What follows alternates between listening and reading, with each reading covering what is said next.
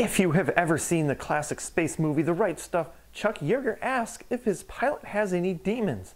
Did he really say that? But what was the real meaning behind this? The truth about the scary sound barrier demons coming up on the next Vintage Retrospect.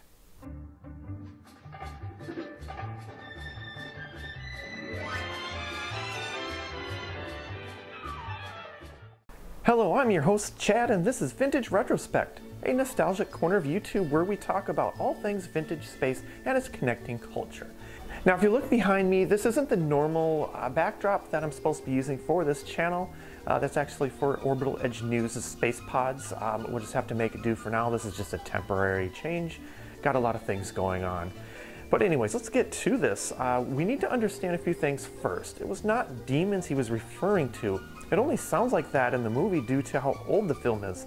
This film was released in 1983, and it was about the entire human spaceflight program beginnings from Chuck Yeager all the way to John Glenn from Mercury 7.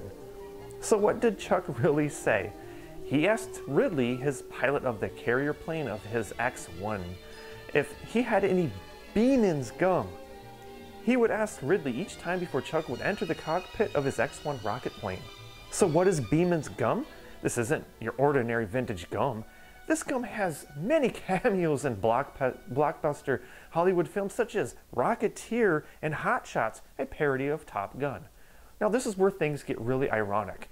In the movie, they revert to the sound barrier as the demon. This is exactly why everyone who has seen the movie thought the stick of gum was being referred to a demon, which would have made no sense, but in old movies did everything really make sense. Now that things are cleared up, did you mishear Chuck Yeager's quote? Let me know in the comments below, and also don't forget to like and subscribe to this video so that others who may have demonic thoughts during the gum scene will be able to chew their way through the sound barrier. I am your host Chad, and I will see you out on the launch pad.